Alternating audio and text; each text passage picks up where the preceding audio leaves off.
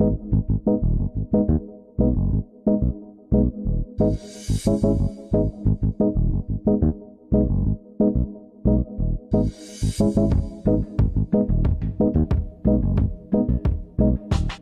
I'm Zach. Nice to meet you all. I'm going to talk to you today about contributing to Ruby.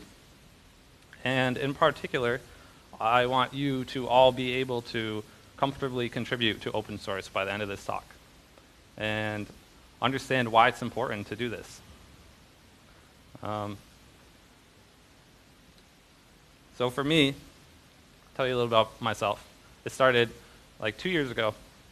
I was living in Vermont at the time, and I emailed Eric Holdel, who's a Ruby core committer, and I asked him, how do I get involved with Ruby, and I want to write some documentation.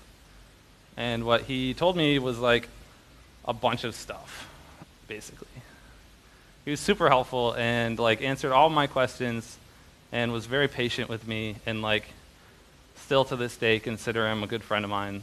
And that's sort of the beauty of like the open source community, is like we're all friends. And that's the true testament to that. Since being added to Ruby core, I've talked at Ruby Kaigi in Japan. I talked at RubyConf last November, and I won the Ruby Prize Award in Ruby World Conference at Matsue in Tokyo, or not Tokyo, Matsue, Japan, which is the home city of Ruby where Mats lives. So that's a little about me. Now, I'm living in San Francisco now, and flew out here just for this. And my first time actually in Africa, and first time in the Southern Hemisphere, to be honest. Thank you. It was a super long flight. It was like 30 hours total. But it was not without its mistakes. To be honest, actually, I was supposed to fly out on Sunday, missed my flight. For some reason, I thought it'd be a good idea to pack my bags and drink a whole bottle of sake like an hour before my departure time. I don't know why I made this decision, but it turns out like you need 2 hours to check in on Emirates, and it took me like 20 minutes on like a $60 taxi ride to get to the airport to find out that like I missed my flight. So I'm here though. I made it. I had to rebook. I made it, and so yeah, I'm here. That's me. So I want to know a little bit about you. You know me now. I told you like my mistakes or whatever. So I'm going to need all of you to stand up for a moment. So please do that.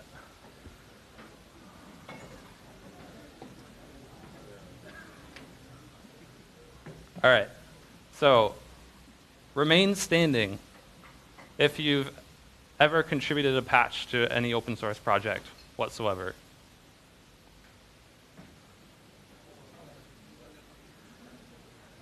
It's okay.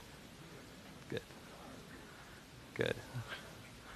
All right. Now remain standing if one of those patches happen to be in Ruby directly.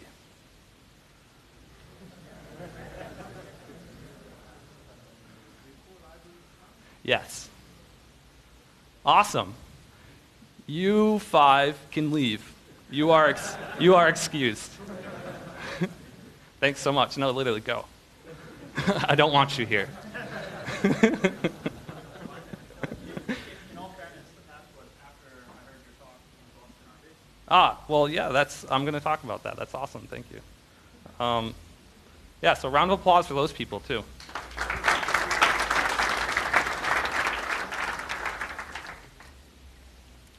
A little nervous. All right. What's next?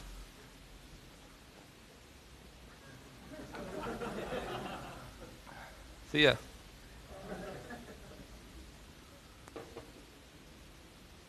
Okay, so my next point is I want to change that from 5 people to this whole room. It might sound crazy, but I honestly think everyone in here is capable of contributing to open source in one way or another. Whether or not that's directly code related, that's up to you. There are ways without code, and we'll talk about that in a moment. I thought it was really great how Charlene in her talk mentioned processes, how we have processes in place and methodologies and best practices. So we have a process in place for onboarding new contributors to Ruby, and I want to talk about that too.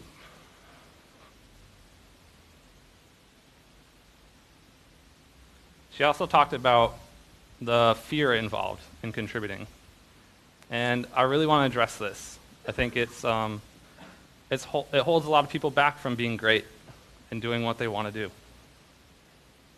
I know it's held me back in the past, and it's holding me back right now. I'm like, I don't want to be up here.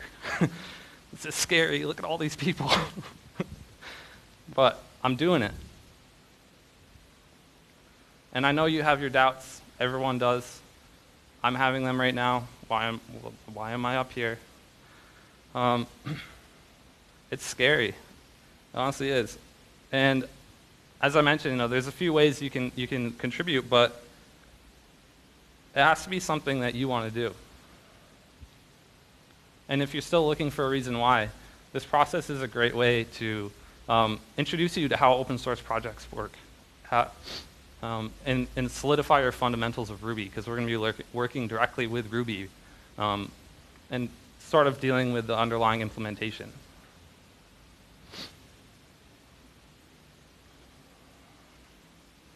In order to contribute to Ruby directly, there's a few things you need to understand.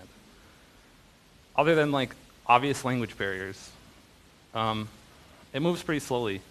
Actually, it moves more like an operating system in that we release maybe once a year. We've been pretty stable up to this point because we're getting to the point where, we don't want to break backwards compatibility. So if we can do that in a library or something, just release it as a library. We don't really need to like add all this new stuff to the language. Try to make like minor improvements that can carry on. A lot of people tend to ask me like, how do you actually commit to Ruby because of all this? And my answer is literally very carefully. It's not an easy process. But there's ways you can give back. We have a bug tracker. You can verify the existing bugs. If you can get involved in that, reading the mailing list is really a good way to like just understand like where people are at, what people are talking about. You don't necessarily need to understand everything that's going on. I know there's definitely threads that I don't even read because I'm like, what? But it's, do what you can and just kind of figure out where we are, where we're at, where we're going. We do have pull requests open on GitHub, so some of them get a little stagnant because not everyone reads GitHub on our team. But you can go and test those pull requests, see if they're still valid. Yeah, just make sure like they're still good, see if the test passed, give any feedback you can, do some code review with these people. Some of them are probably willing to work with you if like you just like jump in. Probably most importantly though, more than anything, and this kind of goes for any open source project, is like test it, run your application against it. Like before we do a release, like try the betas, try the alphas, whatever, and just like report any bugs that you run into. Now, in spite of the great infrastructure in place for complaining on the internet, Twitter is not a bug tracker. So I mentioned the fear, and I understand that like imposter syndrome is a thing. And what I mean when I say that is people that are capable of doing something are afraid to. They're afraid to speak up. They're afraid they're going to be ridiculed, and they hold back from something that they want to do.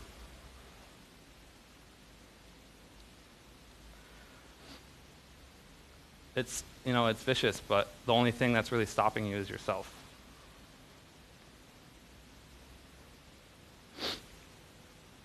So in spite of this, and all the doubts you might have, and all the fear, I understand it's scary, but I want to show you a video.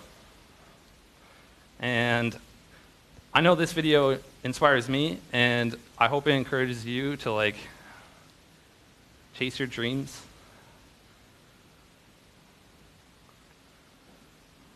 It's really important. It's important to try whatever you do. try your best, because it doesn't matter how silly you're going to look. Eventually, the reward is going to pay off. You're going to get that goal. Hang on. I need to see that again. I missed it. Gorbachev. You sweet son of a bitch.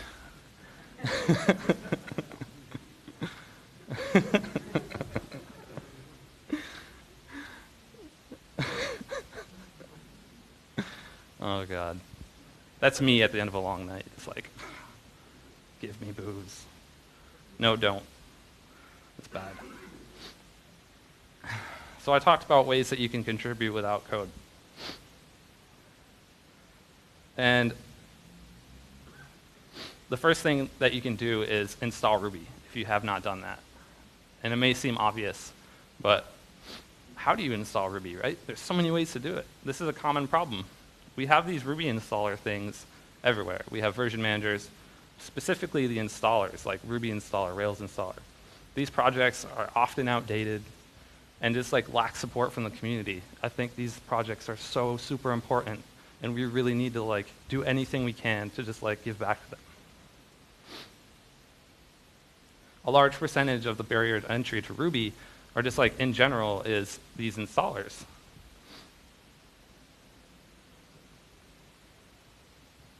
Now, any existing documentation, tutorials, all that stuff, go through it again if you haven't.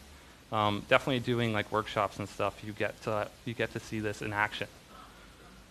I'd recommend like going to a Rails bridge, even if you've done it before, go back, be a teacher's assistant. Any bugs that the students run into, try to fix, or just report them and help them if you can. Now, if you're afraid to like report something publicly, I completely understand, and I'm willing to work with you personally. Like, if you just send me an email, whatever you're running into, I'll work to report that anonymously, and then we'll update you with whatever feedback I can get, if it's fixed, whatever. So you can keep your identity anonymous.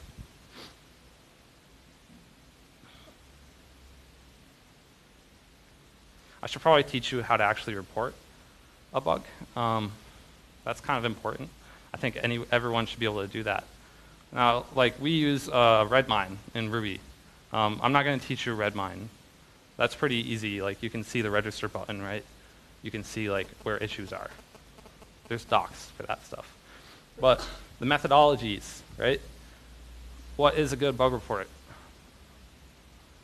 Well, it's definitely not uploading like your entire application and being like, fix it, bro. What the hell? That's just not how it works. Like, try to get as small of a reproduction as possible. And even after you have that, like, don't just disappear on us. Like, if someone asks you like, oh, have you tried this? Or maybe you should update it again and try it again because I've released some fix. Like, actually do it and give them feedback if possible. And if it has been resolved, or you fix it yourself, like, update the ticket, be like, yeah, this is what it did to the next person that comes along. Like, this is like 101 stuff, right? But it's important to like remember this when you're teaching new people, even if you've already known. So, I mean, those are some general guidelines that are good to follow.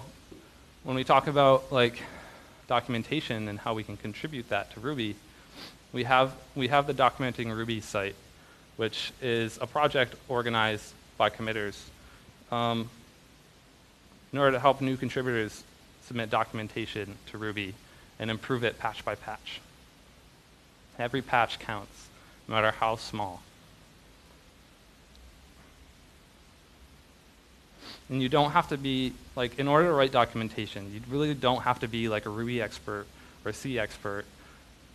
All you really have to have is like the desire to do this, right? And some intuition. To be able to follow feedback, do some homework on your own.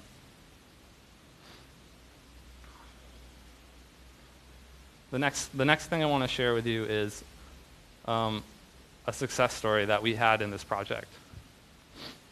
And I worked one-on-one with a contributor for the RSS library. You don't need to know what RSS is if you don't know what that is. All you need to know is that it's a library that's maintained and released with Ruby. So they reached out to me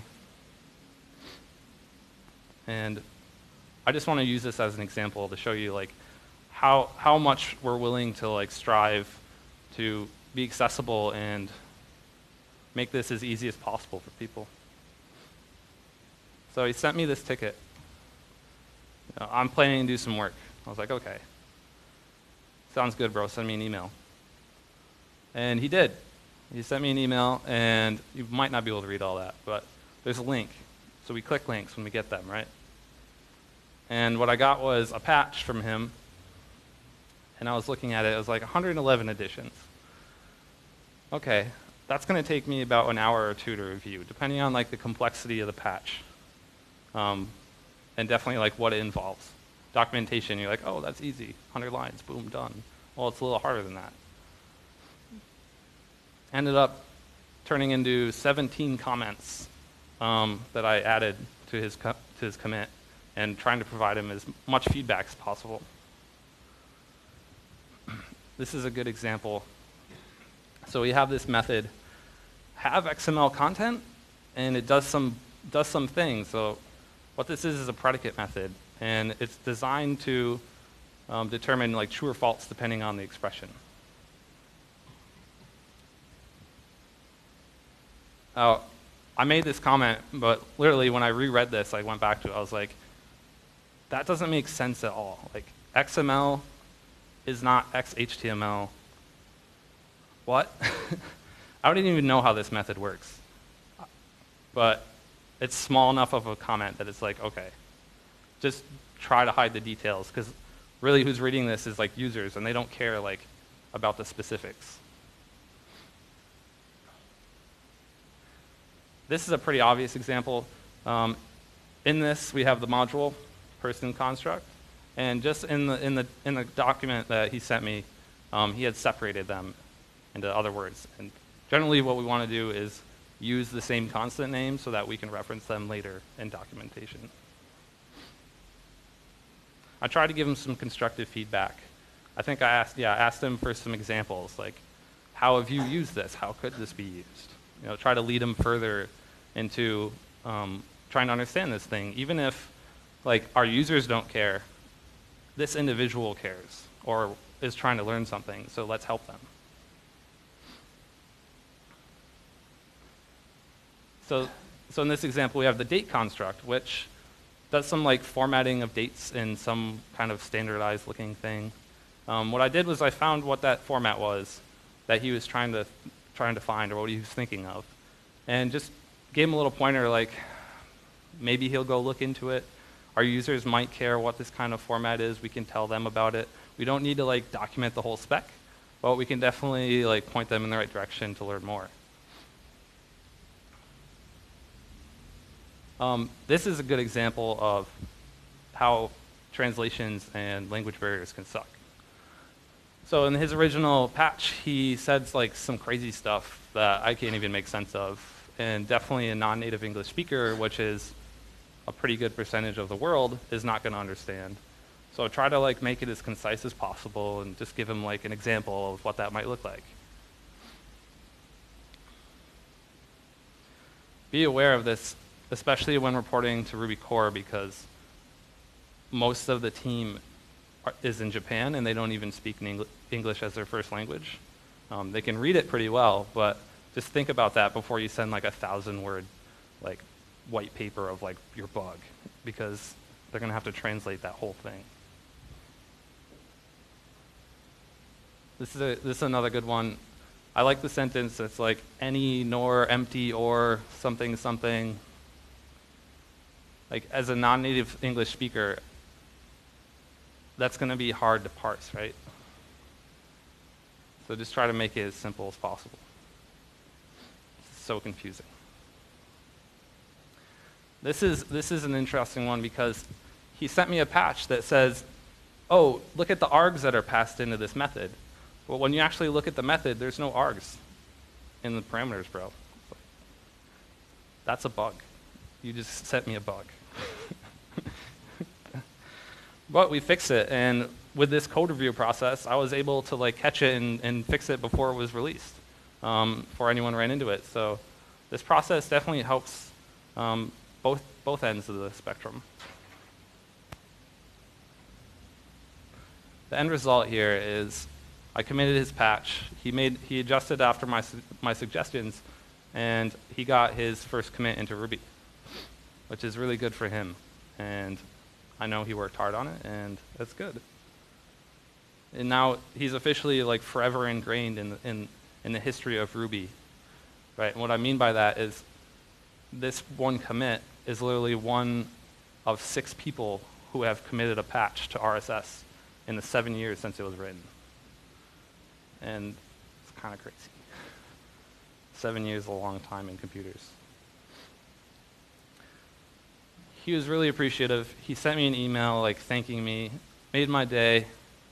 I really love getting emails like this, so please send me lots of great emails like thanking me for stuff. Even if I didn't do it, I'll take credit. And that's pretty much it. I'm not going to take questions because I end up getting a lot of the same questions. And so what I did was compile a little list of them. And I have like fake answers. They might be real. First question, do we have any guidelines? How do I find out how to report a bug? Like, we actually have a contributing doc in the Ruby source code that tells you like what a good feature looks like, what a proposal, how you can make a proposal to like improve Ruby in the language or add features. We have all that stuff in one file. Do I need to know C? I kind of said this, but no, you don't. I barely know C, and I've already had like almost 500 patches into Ruby. It's not a requirement. Yeah, if you want to like optimize the garbage collector, you need to know C. You probably need to know way more than C.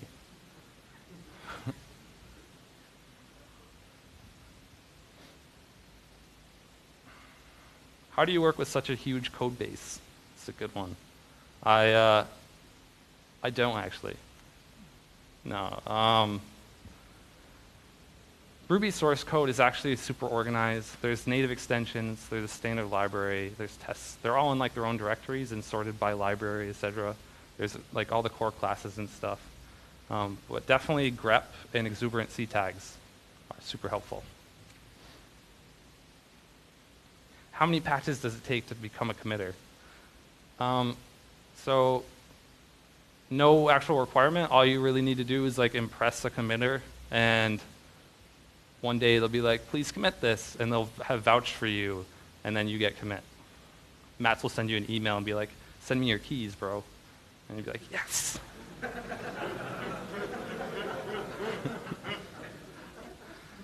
It was the best day of my life. Eric was the one that vouched for me, and since I was added, I've added 2 more committers to the team. One of them, which has actually never committed a patch to Ruby before being added. They were just the right fit, and we wanted them to help us out with something, so we added them. I kind of talked about this. Are smaller patches preferred? Yeah, totally. We're mostly a volunteer team. There's maybe 4 actual paid committers on the team, and the rest of us are very constricted on time. So if you send us a small patch that's like atomic, like this one thing, fix this one thing in a few lines, like it's going to make it easier to review. It's going to make it easier to commit without having to like worry about any regressions that may take place. And the last question that I love to get is, can I submit patches via GitHub? And absolutely. We have pull requests on for a reason. Some of the committers actually use GitHub because we have Travis CI linked up and it'll run our tests. I do this all the time. I'm super lazy. I'll just like push to a topic branch on GitHub and like let Travis deal with it because I just don't care. If it fails, then commit it, whatever. Let someone else deal with it. It's a pretty good strategy. And I just bump up my commits that way. Just make new bugs, fix them.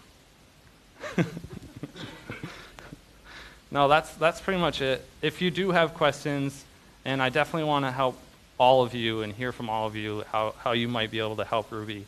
My email is on my GitHub account. That's my Twitter. You can send me a tweet, or you can find me after this talk. And let's just work together and make Ruby as awesome as we can. Thank you. Oh, one other thing. Sorry, I just remembered. Yeah, so as Andre mentioned, Ruby Gems and Bundler both need help. So the good thing is Ruby Gems is a part of Ruby. And so it still is like under the same sort of process. We can help you get involved in that project. Does need help. I'm also a member of Bundler Core, and I can help you with that as well.